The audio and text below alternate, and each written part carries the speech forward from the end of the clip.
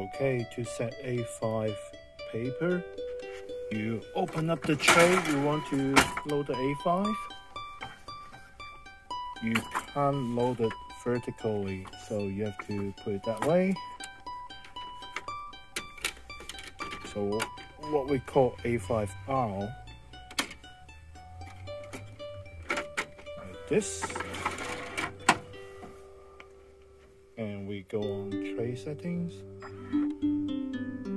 We go to tray 3, the one we put in the A5 paper.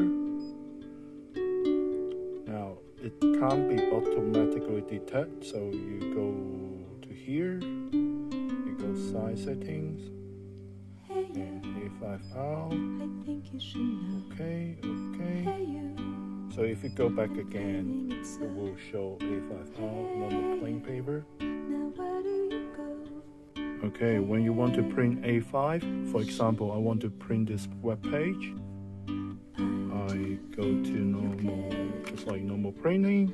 So make sure it's showing your new Sharp photocopier.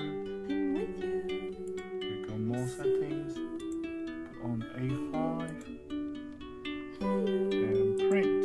So this page will come out just like normal A5. I see that.